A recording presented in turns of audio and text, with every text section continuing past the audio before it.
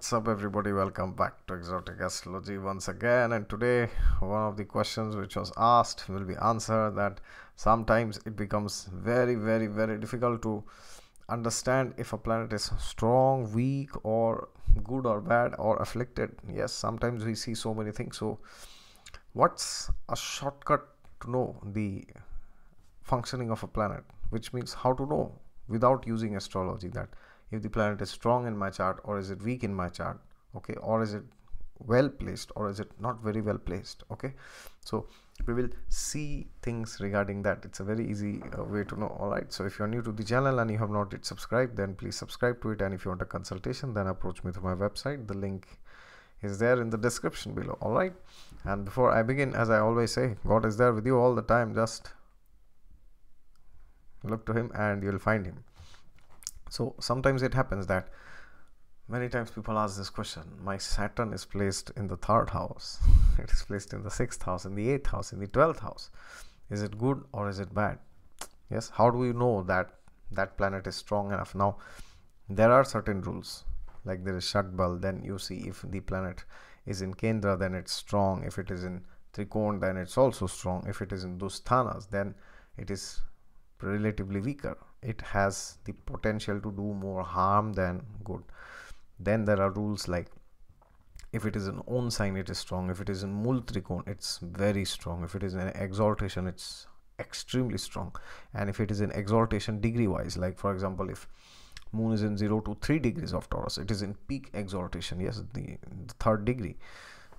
And for Jupiter it is 5 degrees of Cancer. So if planet is situated there, then it's extremely strong.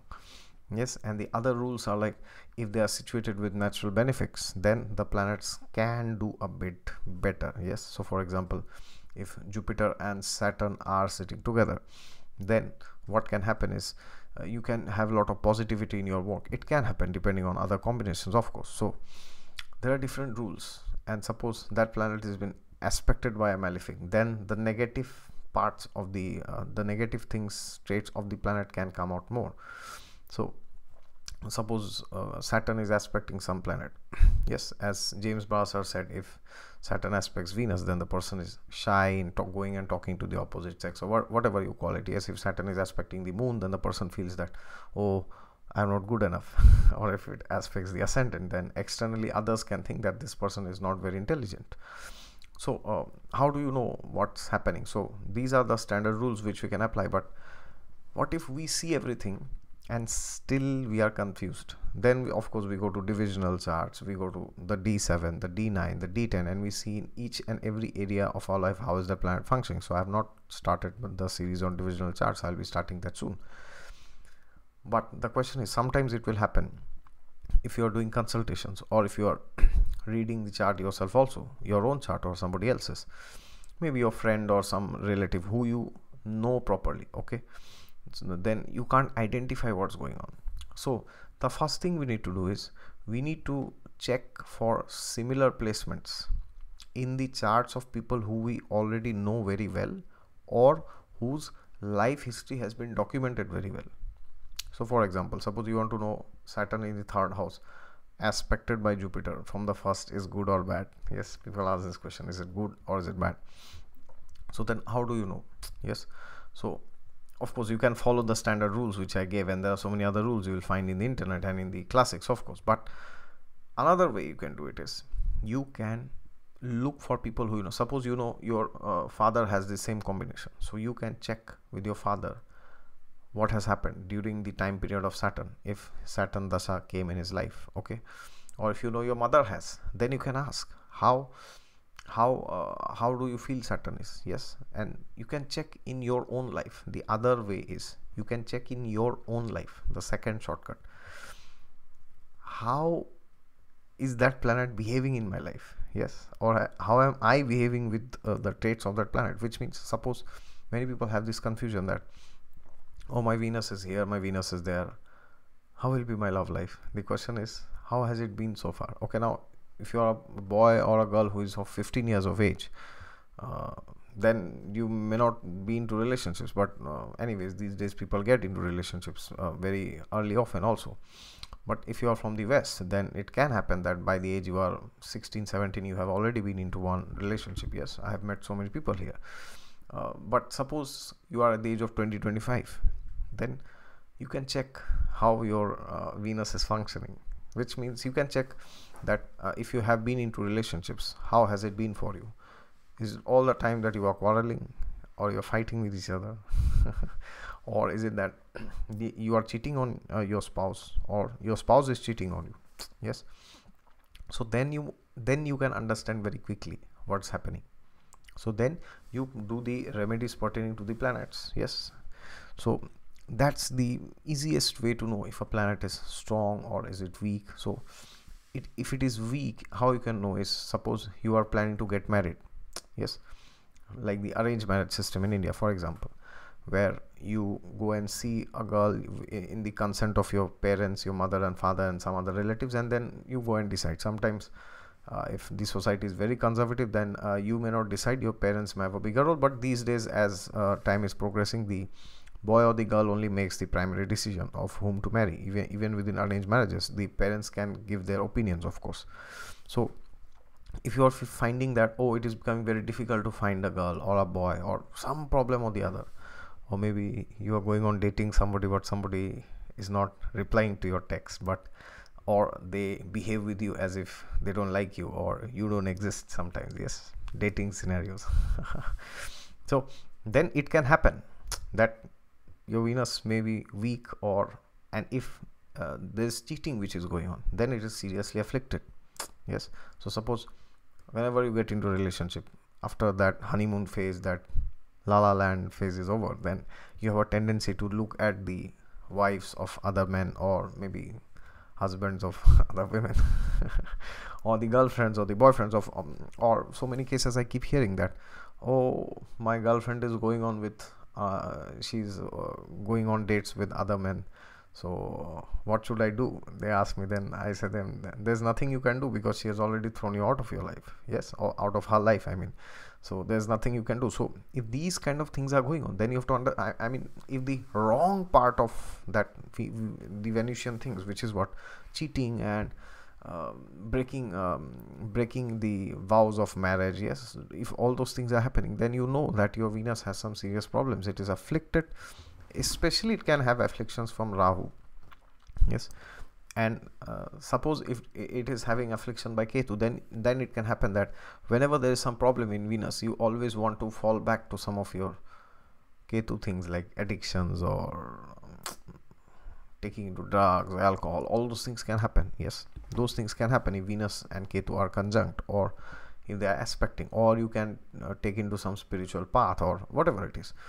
So that is how you know that how my Venus is. So instead of, now that doesn't mean you don't use astrology. I'm not saying that. Okay, so now somebody will write, oh, that means you are saying you don't need to use astrology, not just see your own life. No, I'm not saying that. I'm saying if you are confused, yes, that my Venus is strong, or is it good, or is it bad, or is it weak, or is it powerful, then you can introspect in your own life. Now this does not mean that, suppose your Jupiter is having some affliction, suppose from Saturn or Rahu or Ketu or whatever it is, then suppose you go to one guru and you have some bad experience. So you should not generalize that is all in all. Yes, because it can happen. With me also it has happened 1 or 2 times. You go to some teacher or some guru, or they don't respect you, or they don't treat you properly, or they cheat you sometimes, or they give you wrong things, wrong information, wrong knowledge. So that can also happen.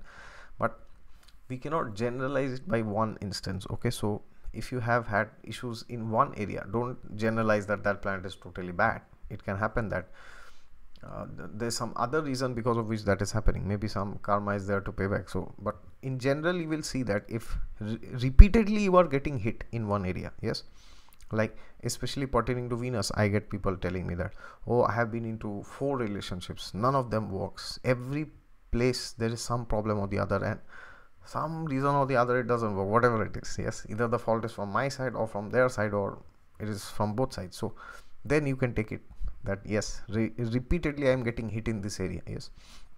So suppose you are planning to have children, but, or many times it happens that you want to have children, but your wife or the husband doesn't want to have. Yes. So then you can understand that maybe my Jupiter is not very strong. It is afflicted with Rahu. Especially I have seen, if women have Jupiter Rahu combinations in their chart, their husbands are reluctant to have kids in their home. I have examples in some of my relatives and some of my friends also, and some of my seniors who I know. So Jupiter Rahu is very famous for that, because when Jupiter is with Rahu, then it can happen that anyways, I will speak about that some other day, not here today. So that is how you know, because all your efforts in having children is getting baffled. Yes, it is happening. Or if you are having abortions or whatever it is, or there's miscarriage or some problem, so if it's happening again and again, you go to some guru to get something, then as people say to me that, oh, this astrologer cheated me, that astrologer cheated me, wherever I go I get cheated. Yes, James Barr said, if you have afflicted 9th house, those things can happen. So now you really know that maybe the natural significator of knowledge, higher wisdom, Jupiter, is in a difficult state in my chart. Yes, or the 9th lord is afflicted, or the 9th house is afflicted, as James Brasser said in his interview. So this is how you see.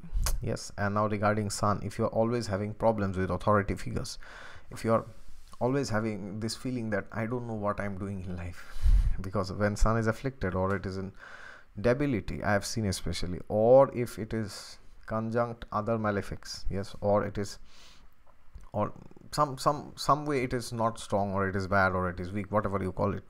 So then these people are very headless, I have seen. Now don't type in the comments that, oh, I have Sun in Libra, I am not headless.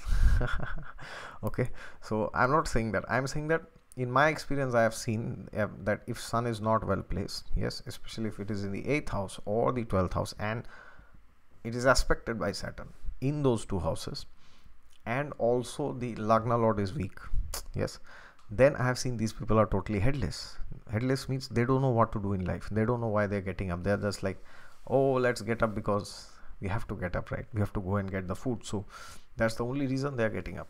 Yes. So the same thing is with Moon. If you don't get along well with your mother, yes, this is one very strong indication. If you do not get along with your mother very easily, yes, if you have serious issues, now that doesn't mean that the relationship between you and your mother has to be perfect. I'm not saying that, but if it happens that all the time the only thing which is happening is you're fighting, quarreling, there's bickering, there's this negativity which is going on between you and your mother, then it is a very, very, very strong indication that your Moon can have difficulties. Even if it is sitting in Taurus, even then 3 degrees, then also there is some problem. That means some malefic will be aspecting that, or it is in a difficult house, or it can happen that your 4th house has some serious malefics, or they are aspecting it. So that means you know that even though my Moon is in Taurus, so I may be mentally stable, but because of the 4th house, because the 4th house also represents the mother, so because of that there can be some issues in my heart also, because 4th house also represents my heart. Yes, so then we need to do the remedies pertaining to Moon. So I have made videos on remedies pertaining to Sun, remedies pertaining to Moon, and I will be making on the other planets also in the coming future. So please watch it. 10 remedies for afflicted, debilitated Moon. So you can do that. Yes, arrange your life properly. So, and then what about Saturn? Discipline. If you check in your life what's going on, so if you feel that you take up something but you never finish it, yes, does it sound like somebody? So if you feel that you take up, suppose you plan that I'll open a YouTube channel, okay, but it requires a lot of hard work, sir. It's not that easy. And especially if you are preaching topics like Bhagavad Gita or astrology or something pertaining to spirituality, well, let me tell you from my experience, nobody watches those videos. Okay, I mean, not that zero views, but the number of views are very less. Okay, so you have to be prepared. Now if you upload on videos like, oh, love, romance, sex and affairs, how to date, how to get back your ex, all those same rubbish garbage of this world, as Prahlad Maharaj says, na kandu ye na kara eva yori bahu dukha dukham kandu tivam manasi jam. Yes, and Prahlad Maharaj also says that punah charvit charvananam, chewing the chewed. Yes, how to get your ex-boyfriend back, how to get your ex-girlfriend back. Yes, so if you make videos on those topics, you'll get so many views, because that's the garbage which the crows are searching for. Yes, but if you make things videos like sattvic things like, okay, Ayurveda, how to improve your life, astrology, spirituality, Gita, it's very difficult to get subscribers and also it's very difficult to get views. So you have to be patient. So check your Saturn, check your life. Suppose you hit the gym today and then tomorrow you're like, I don't want to do it, man. Then that means there's a problem in your Saturn. Yes. If you feel that you cannot maintain anything, consistency is not there in you in pertaining to anything in life, because generally you will observe if the person is having problem of consistency in one area in their life, they will also have that problem in other areas, which means you will never find a person who never ever studied seriously, or not studies. In fact, there can be something which the person likes, so that they may do very well. But if there is something which you don't like to do and you don't do at all, so it is highly likely that you will not do the other things also.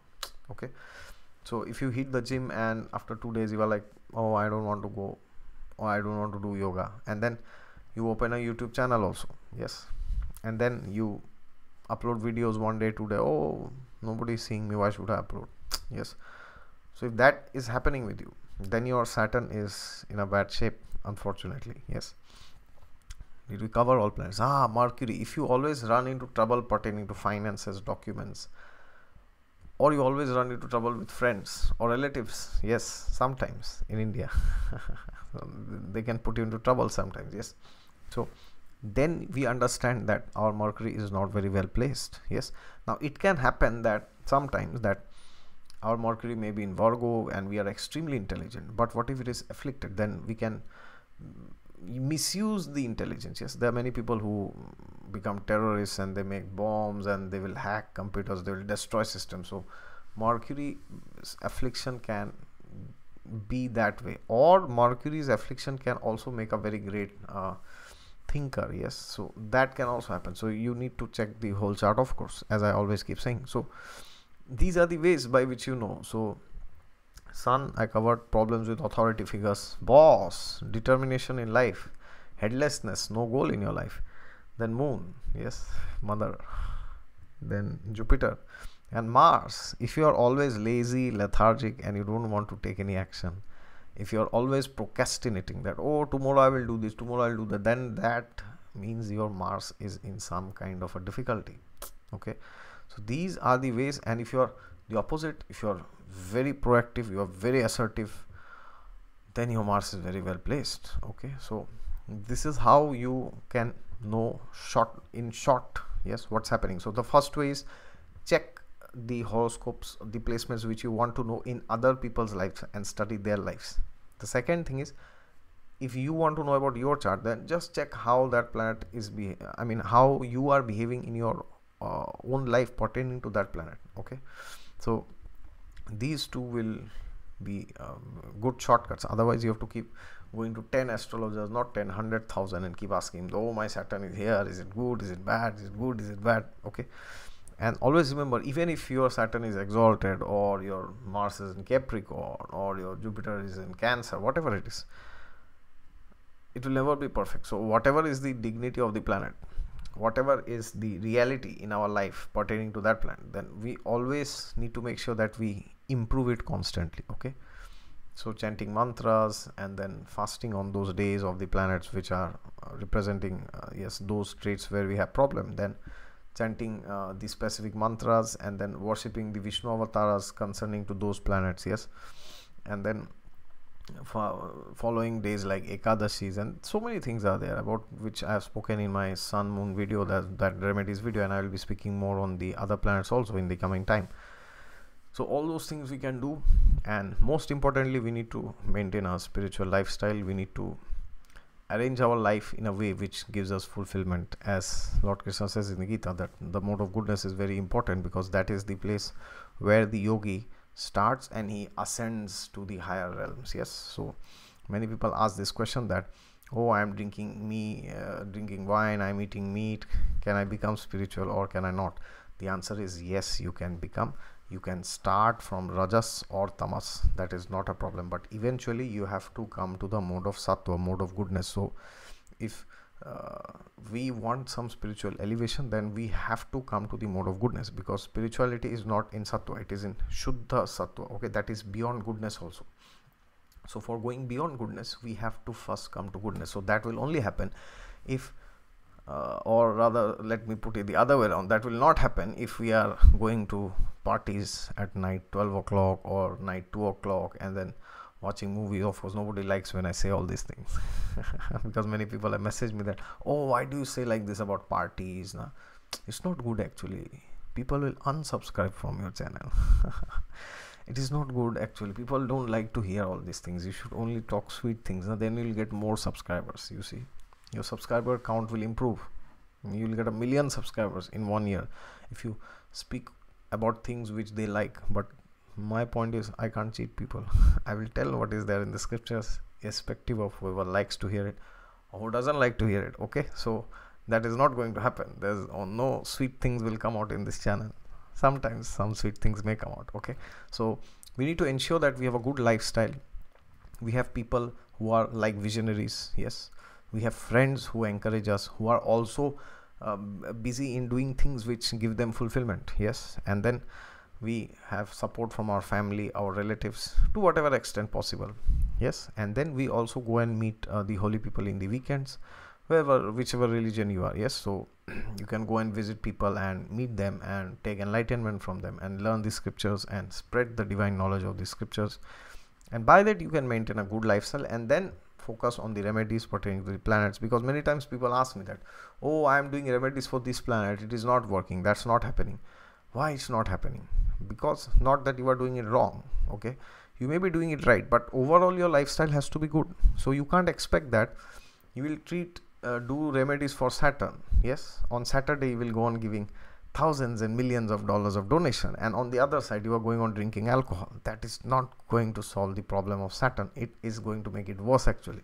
Okay, and if you're thinking that you are going to watch pornography or you will indulge in things like prostitution or going on enjoying with multiple people, and then you go on eat curd on Fridays or pomegranates, or you fast on Fridays, my dear sir, it's not going to happen. It's like disaster total. Okay, so our lifestyle has to be good, only then the planets will improve. So overall mode of goodness has to be there, sattva guna has to be there.